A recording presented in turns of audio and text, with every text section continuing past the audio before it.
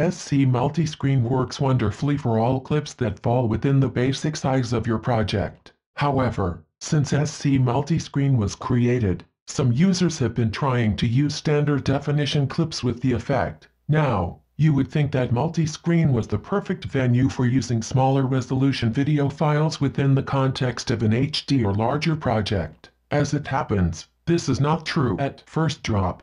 Without question, Final Cut does an outstanding job of upscaling SD video in an HD project. I have added this 720 by 480 clip to a 1080 project. It looks pretty good. I've added a little sharpening and color correction. I'll flip the effect setting so you can see I'm not really doing anything that controls the overall appearance of the clip. Now watch what happens when SC Multiscreen is added. Even with the viewer set to better quality, the clip softens quite noticeably. The only explanation I can come up with is that the upscaling algorithm is turned off, and what you're seeing is what the clip should look like full screen, even though it is scaled down in the viewer.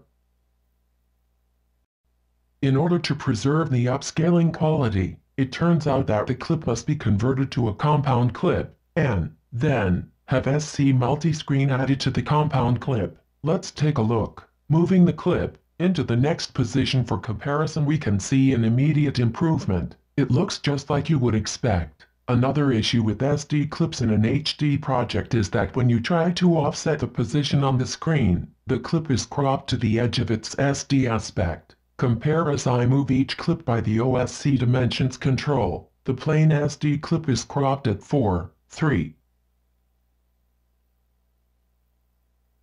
The compound clip version can be moved to the edge of the screen normally.